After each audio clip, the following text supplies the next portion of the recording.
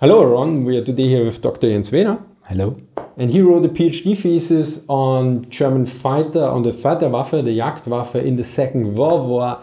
And I had a video previously about Panzer Aces and that they didn't consider themselves aces at all. Now the question is, of course, was this the same for the Luftwaffe and all these aces we talk about?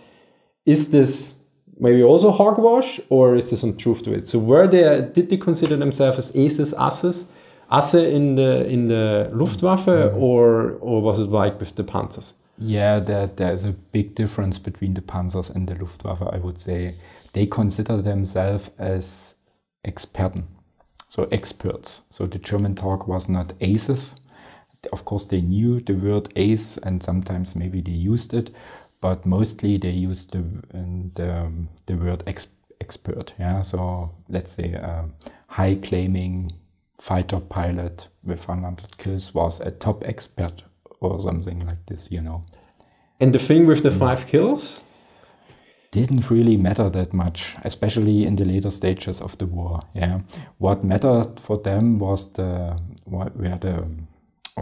medals and orders. Yeah, so like the Knight's Cross also, and this changed over the war. How much kills would you have to get a Knight's Cross or Iron Cross also? Yeah, I think mostly it was 3 kills for the second class Iron Cross. I don't know for the first class Iron Cross, maybe also changed over the war. And the Knight's Cross in the first stage of the war, in the European war, I would say 20 kills. At the Eastern Front, sometimes in the middle stage of the war, you have guys with 100 kills and they didn't have a Knight's Cross.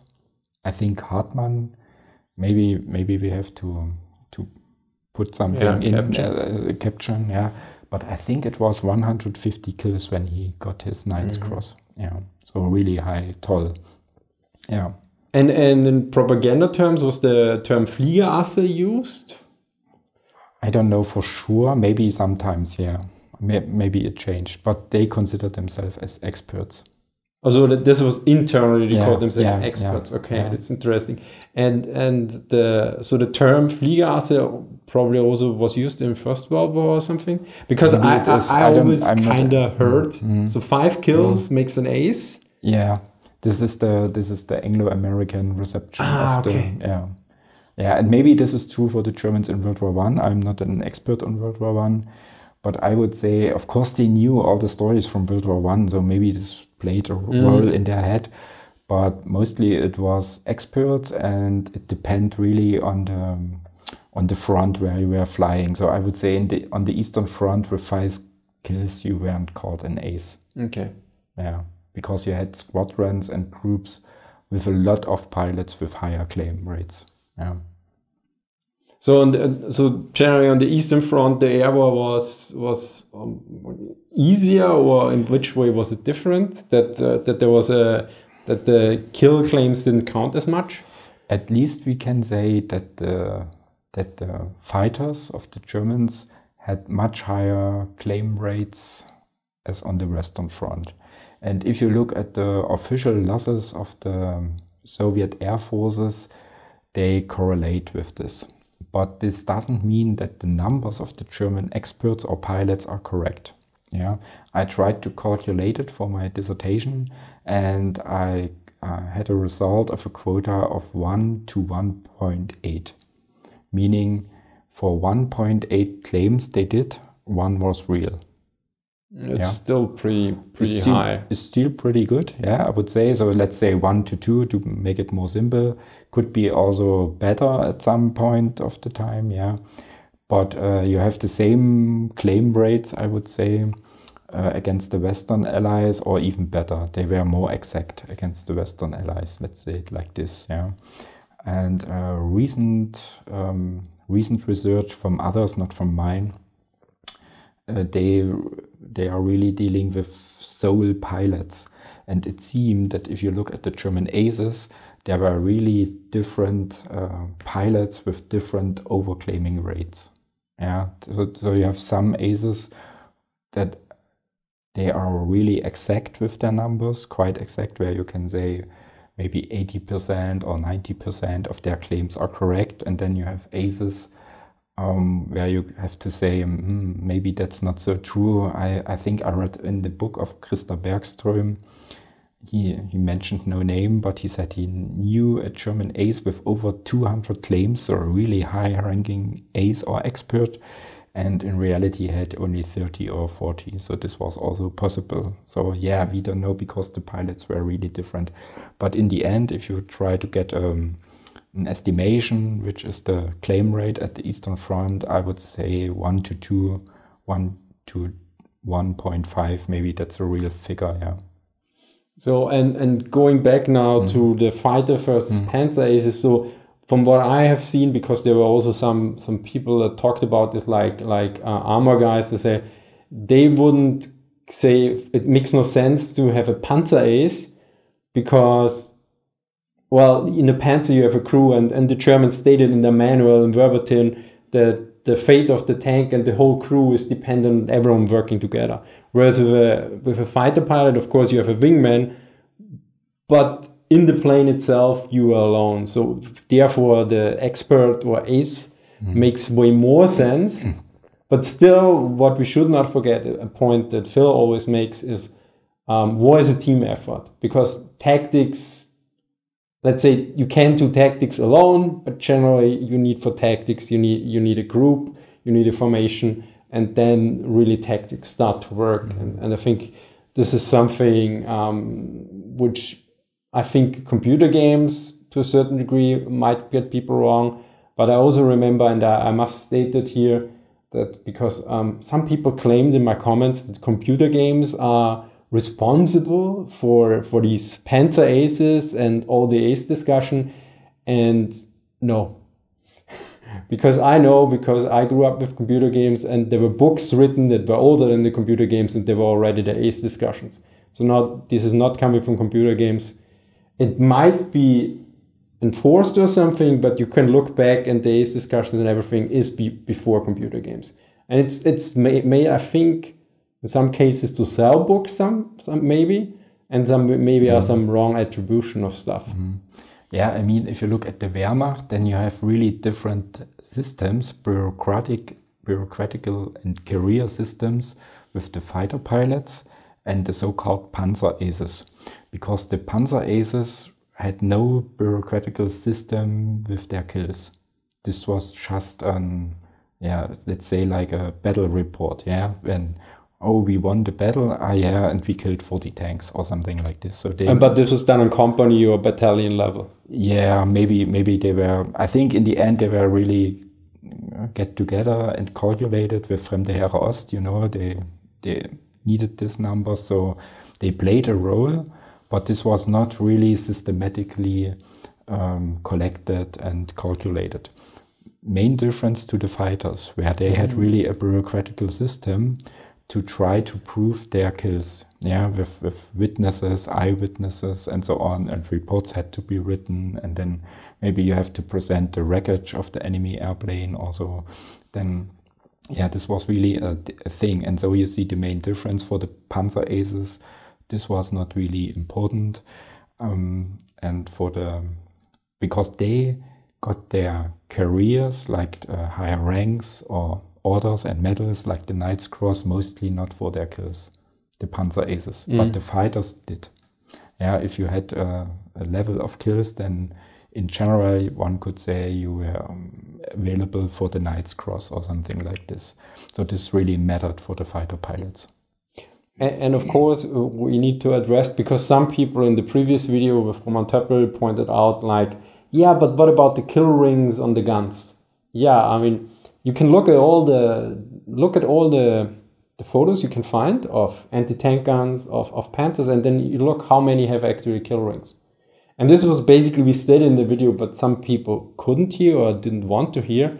Some crews, some commanders recorded them, and some put on the kill rings, and some didn't. And you should also not forget that nearly all, or a lot of the images you see, especially the good ones, are usually made by the propaganda companies. So you don't actually know if they painted the rings there just for the shot or not. And if you mentioned Roman Töppel, and I know also another German historian who talked to a lot of SS tank man crews, they both say they didn't know their own claims. And this is quite unusual if it was so important for them. So this is really, I would say, a propaganda after-war construction, something like this. Maybe you can link a German video I will do on my channel, where Roman Töppel gives an explanation about this in German only, but maybe some of the viewers are able to understand German or with the subtitles or whatever, because he talked really to some of the most famous tankers, and they, sometimes they didn't even know how much claims they should have, you know, but in some books, especially in English, there are claim lists or so, kill lists, whatever. So I would say if it comes to the Panzerwaffe, as I said, of course, this played a role for the success in a battle. Why not? Of course, how much enemies you killed.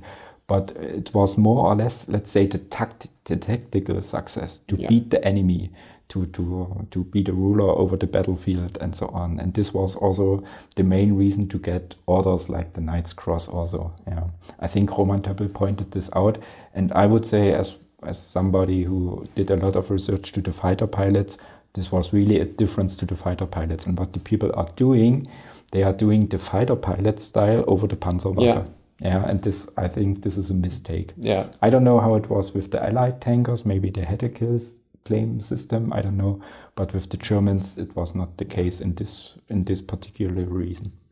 What is an interesting point that was brought up, I think, in the comment section, because there's also good things in the comment section. Usually we rant about it, but for all those people who make good comments, that a lot of people probably noted that they didn't want to know, because they know a lot of times that the other guys were killed or something. That didn't. I think one person specifically noted that I think he talked to his grandfather or his father and asked, how many tanks you shot or destroyed, and he said it's nothing you want to keep track of, because this was people that were killed or something.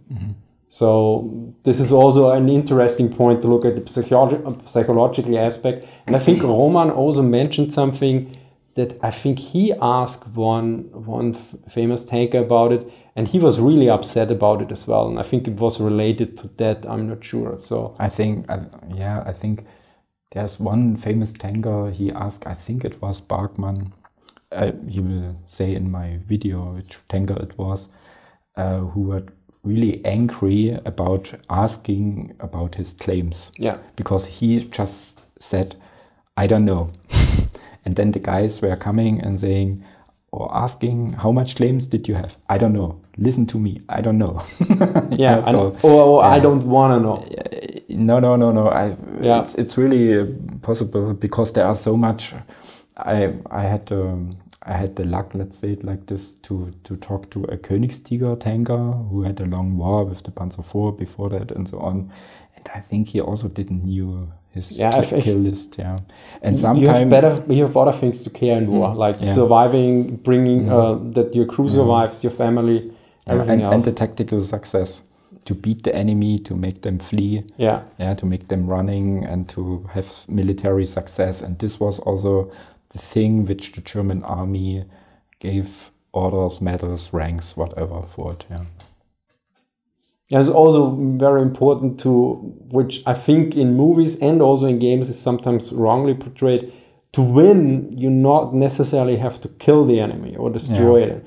You have to just drive them off the battlefield, abandon their tanks. I mean, you can see this in Ukraine to a certain degree, with a lot of Russian equipment abandoned. And this also, you have to control the battlefield. And for instance, like if you look at my video on the First World Artillery, tactics and developments, they figured out, destroying doesn't actually work, but suppressing is enough. And the thing behind this is that even in the Luftwaffe, they were challenging the German way of fighting with the fighters, because it was all about kills and the kill list, the claim list. But in the end, it was not necessarily a military success. So if a German fighter force attacked Allied bomber formation, and maybe they shot down some bombers, and okay, they had their kills, but afterwards it turned out the bombers bombed their target, this would be a problem. And so you find orders already in 42 for the German fighter pilots to turn in combat, to make a maneuver combat, and not to do only claims. And even General Galland gave an order where he said the times of the pilots who only add up kills are over. Yeah.